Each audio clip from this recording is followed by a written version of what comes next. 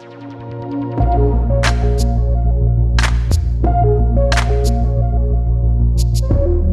you so much for being here with us, as well as our live studio audience who's in the house. We're excited, baby. Yes, this is actually our second episode. The other way around. It's our second season. First episode. That's right. It's our premiere. And we want to give a special thanks to our video sponsor and production company, 317 Marketing and Media, who's producing our season this year. We're so excited to be partnered with them. That's right. La Dama O and the pilot. That's right. In the building. So today we have a very exciting and amazing recipe for you guys. This is something that my wife has been asking me to make for months. It's one of her favorite dishes, and she asked me to find a way to keto-fy it. So since I am the keto master chef, we're gonna bring you a low-carb version of our Keto Cod Fritters. But first, let me just tell you, we're so honored and so pleased to have our new kitchen studio, and we're so pleased to be here because this is actually where our first masterclass was held together. So this is where the inspiration all came into play. So we're excited. And yes, about the Bacalaitos, my love, that is a signature fritura delicacy that we all, Caribbean and Latin community have. And me being from Puerto Rico, always going to visit Puerto Rico, I love to, as soon as I get off the plane, I go to Piñones, which is a local place where you can have all types of frituras. So I said, what better way to enjoy one of my favorites, Bacalaitos, and doing it keto. That's keto-fy it. That's right. And so cod fritters, like my wife said, they're enjoyed all over the Caribbean. They're made with salted cod, and people have been salting fish for about 500 years. We only had refrigeration electricity for about 100 years. So people started this method of drying out fish and then salting so they can preserve it long into the winter months and throughout. And so when and so that's the base of the dish. And so we're gonna get right into it and start with our dish. Also, salud. Cheers, my love. Salud, my love. We are enjoying a little coconut cardamom mojito.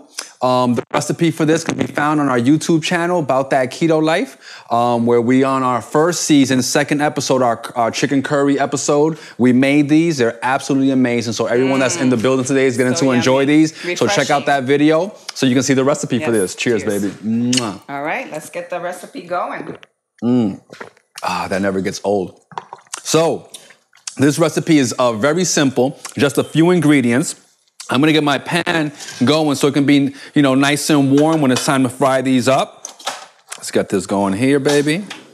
Let's get it. Let's get the cooking. And thanks again for those viewers that are tuning in with us right now. That's right. We're so excited to have you guys. So this recipe is very easy. We're gonna link this when we're done. We have here a 3/4 cup of almond flour, a 1/4 cup of coconut flour. All right, we have a little bit of a diced red bell pepper. Okay, we have a little bit of minced onion. You can use a shallot as well. And then we also have some green onion, all right, for a nice little fresh pop of flavor. This comes together very quickly. We're gonna put in here some couple of eggs. Thank you, baby. Couple of eggs. I'm gonna get a little bit of warm water. And then I also have some spices going in here. I got a little bit of paprika, a little bit of garlic powder. All right. We used to make this with adobo, but garlic powder is fine if you don't have any adobo. And where did I put my pitcher, honey? Here we are. So I can get some water. And then there's 2 more little components that I'm gonna put in here that are gonna help with the body of this. And that's gonna be a little bit of Psyllium Husk. Okay, about a teaspoon of Psyllium Husk. And as well as a teaspoon of baking powder. Okay, not to be confused with baking soda. They have different functions. Okay, as always, we're gonna season with a little bit of salt. All right, a little bit of fresh cracked pepper. And that's it, okay? That's it. So, that's how simple. Let us know what is your favorite delicacy, frituras, because there's so many of them. There's pastelillos, there's the fish fritters, which is the bacalaitos. That's there's right. The capurria. Ooh, we have to make some of those. And we are gonna keto-fy them. All right, so that's how quickly it takes to bring together your batter. We're gonna add some water in here, some warm water, just a couple of ounces to help kind of make this batter a little bit more wet. Help the mixture. That's right. And you know, you want to go a little bit at a time. Coconut flour is extremely absorbent.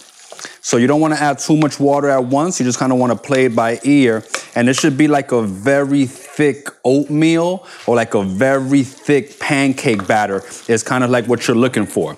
So our pan is nice and warm. It's getting hot. We use our avocado oil. Get that going. And it's very soon we're gonna be enjoying these bacalaitos. So this is the great thing about this recipe. It's very quick to put together. You can make them in advance. They reheat amazing, right? We tested the recipe. We had them for breakfast too. So delicious. So, and you can have this for breakfast, scramble some eggs, have some cod fritters with it. It's extremely versatile, all right? So, and like I said, they reheat absolutely amazing. So it's a great snack to bring with you on the road, to bring to you, you know, at work, wherever you wanna go, bring it to the beach. And you can make this in advance, right? That's right. That's right. Bring it to the beach. Bring it to a picnic. Do a cocktail party. You have little frituras, little finger foods for people to come. You can make them smaller. Keep them in the oven, nice and warm. And when your guests arrive, you have a nice, delicious appetizer to offer them. So let me grab here. You also made a sauce for it. Yeah, we're gonna get to that in a second. So we're gonna pair, now normally bacalaitos, people don't, you know, in the Latin community don't normally pair with a sauce, but we thought, you know, since we're keto master chefs, that we're gonna jazz these up and make a little sauce. And my love likes these nice and thin. I do. So I'm gonna do my best to just press them and get them. Ooh, hear that sizzle, baby. You hear that? I like to do these with my hand because I just feel like you just have more control with your hand than you do with a spoon or spatula, all right? And I like them nice and crispy, especially the edges. That's right. We have some questions coming in here. So let me hand these off to you, baby. We want to tackle some of our questions because we always have people DMing us and messaging us with specific keto questions. So this is one of the questions here. So do I have to keto a lot of meat? Like, do I have to eat a lot of meat on keto? Yeah, so a lot of people have a misconception that keto is all about, you know, eating burgers and steaks and bacon. And that's certainly one of the benefits of keto, but it's not an absolute necessity. Correct. We work with a lot of people who follow the ketogenic diet and don't eat meat at all. They might be pescatarian. We work with a few people who are actually plant-based and vegan. And so though it's slightly more restrictive, it's absolutely doable. So you don't have to eat a bunch of meat. And the best thing about keto is that if you're doing keto correctly, you're not gonna be hungry that often. I was talking to a client yesterday. He was like, I must be doing something wrong because I'm eating 1 or 2 meals a day. And I was like, when you're eating 1 or 2 meals a day, that's the biggest sign that you're doing keto correctly. Thing, yeah. All right? Because that's right. We have another question there, baby? I don't have to cook. So how can I do keto? All right, so if for someone that does not have time to cook or the ability to cook for whatever reason or choice or preference, that's one of the great things about keto. We're able to be busy, travel, be out all the time and still keep our meals just by making little substitutions. You might not get the most quality fats when you eat out, but you can still keto your meal. For example, when we go to the Italian restaurant, what do? We omit, like, don't bring the bread. Yes, we tell the waiter, don't bring us any bread, okay? We do appreciate it. Ooh, these are looking delicious. When we go to a steakhouse. That's the thing about that, too. They cook pretty quick. Super quick. These smell amazing. Can you smell that, baby? Yes. Like Emerald used to say, we wish we had smell-o-vision here for you guys. All right? So we're gonna show you these very momentarily because they're coming together beautifully, all right? Thank you. So, as these are coming together, they're gonna take a few minutes to fry. I'm gonna lower my heat just to make sure that they're not burning too much. We also have a little sauce that we're going to, like my love said, that we're gonna pair with these today. And so we're just gonna make a little simple spicy tartar sauce, all right? This is just a few ingredients and we made our own mayonnaise. So again, that's also up on our channel. And we do a few versions of keto mayonnaise. One is obviously egg-based. Mayonnaise is extremely keto, but most of the mayonnaises that you buy in the store are made with unhealthy oils, so we like to make our own. It's very quick and very delicious. But our favorite to make is a vegan mayonnaise. Yes. That we use using aquafaba, a little bit of chickpea water from a can of cooked chickpeas, because that has starch and it is great to help bind and emulsify your mayonnaise. So that's we what. also had that one done in one of our episodes in last season. That's right. So we're gonna have to share all those links below. Let me grab a paper towel because our cod fritters are just about ready to come out. No, baby, they're done quick. I made them thin, remember? All right, so let's get this one turned over, actually. This one needs a little bit more. But all yes, right. You see how you can also Ooh, those look gorgeous. Change a few of the recipes and make it a nice keto bacalaito. Absolutely. You don't have to feel guilty of having all those carbs, but still have that flavor, you know, and brings you back. It brings you back to your childhood, okay? That's right. All right, you guys like that? Wonderful. All right, so that's how quick it takes. Look at these. Look how beautiful and gorgeous they are. Beautiful. Let's pan to our other camera over here. All right, look how beautiful and gorgeous these are. These beautiful bacalaitos, cod fritters, ketofied. So it's a low-carb, healthier version. It's guilt-free. Yes. And we're going to pair these with a nice little beautiful sauce. So I have these right here. We're going to let those rest. And you can make this any size, you know? You can make this any size. You can make them as big as your face, because that's how I've seen them. But are you going to truly enjoy those? So that's right. So I have in here our little vegan mayonnaise. We used it using some aquafaba, the water from some cooked chickpeas, or cooked fava beans as well. That's where the name comes from. And then this is just going to be a few ingredients. I have here some pickled jalapenos, which you can just buy canned, and add those, and you can moderate the heat based on your own preference. I have some lemon and lime, which we're just going to zest with our microplane to get some of that nice citrus flavor. All right. Zesting is one of the best ways. Zesting citrus is one of the best ways to incorporate citrus flavor into a dish, even more than the juice, because the oils of the citrus are on the outside of the skin, and you don't want to go too far in and get the pith, because that's going to be bitter. The juice is more of the acid. So if you want to get that nice, balanced, rounded citrus flavor, you're going to want to use the zest. I have here some coarse sea salt. Yeah, some coarse sea salt, some black pepper, and let's whip this up. And just mix it all in. Make it all happy family in there. Woo, can't wait. So, baby, we're pretty much done here. That was almost. Yeah. We still we're about to introduce a new segment to the show, which is our Keto Mythbusters. Let's get our Keto Mythbusters question for this week. Mythbusters here. Oh, wow. So, yeah, this is a big one. This is eating fat bad? Great question. So this is a question that a lot of people struggle with when they come into the ketogenic lifestyle or learn about keto, which is that we have this notion, we've been taught that eating fat is bad, and it's actually not true at all. All right, that's why we're here to debunk this prevalent myth. So here's the thing about keto: all babies in a mother's womb is in a ketogenic diet, no matter what the mother eats. And when the baby is born, no matter what the mother eats, if she's breastfeeding, the baby's also keto. The breast milk is 100% keto. And that's because every cell in your body has fat and cholesterol. And fat helps you develop your vital organs. Your brain is 90% fat. Now, what happened was in the 1970s, food companies paid scientists to do this study to kind of learn what's the cause of heart disease. And the study revealed that people that were on a high carb or sugar diet and a high fat diet were sustaining lots of heart conditions. But what happens is that they omitted the part about the sugar in the study and what they published, and the message that was publicized, which was produced and paid for by big pharmaceutical companies, is that fat was the cause of heart attacks, all right, clogged arteries, and that's just not true. The way that the body works is that in the presence of carbs and fat, the body prefers carb because it's a quicker source of energy. So if you're eating and fat, you're actually going to convert those carbs into fat to be stored. or all the fat.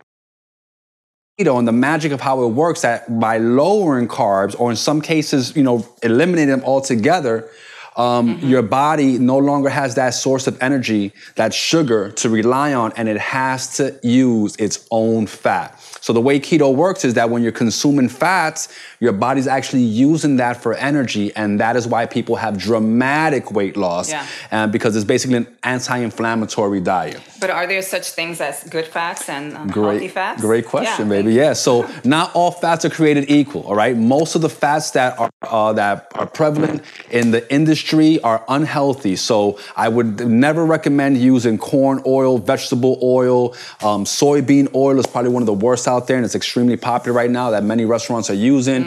Peanut oil, any type of seed oil is not gonna be good for you. The fats that we recommend that are keto friendly would be 100% unrefined avocado oil, which is our favorite because it has a neutral flavor and a high smoking point of 500 degrees. So that's what we use for our keto fried chicken, right? We 100% extra virgin olive oil is also good. What else we have? Coconut oil, unrefined, 100% coconut oil. It is gonna have, if it's real coconut oil, it's gonna have a pronounced coconut flavor. So if you don't like that coconut flavor, just use a different oil like avocado. Real butter, not margarine, but real butter is good for you. And then animal fats are the best fats. So the fats that you get from eating fish, pork lard for anyone that eats pork, or beef tallow, all of those are 100% ketogenic and good for you, and they're anti-inflammatory. So that you're not gonna have any. Info. So let's taste our little sauce here, baby. Yes. How is that? It's delicious, baby. You like? Yeah, it's just. Is it missing anything? No, it's not missing anything. Little salty? A little salty. All right, no problem. That happens. Maybe I need to mix it through mas. But that's the beauty of cooking live, right? It's delicious. It's just no. A little salty. We'll keep it real. Tongue. Still? Yeah. All right, so. But it's excellent. The good thing about salt is that it makes you thirsty, so then you can just enjoy your cocktail. All right? So, we're almost getting ready to taste these bacalaitos.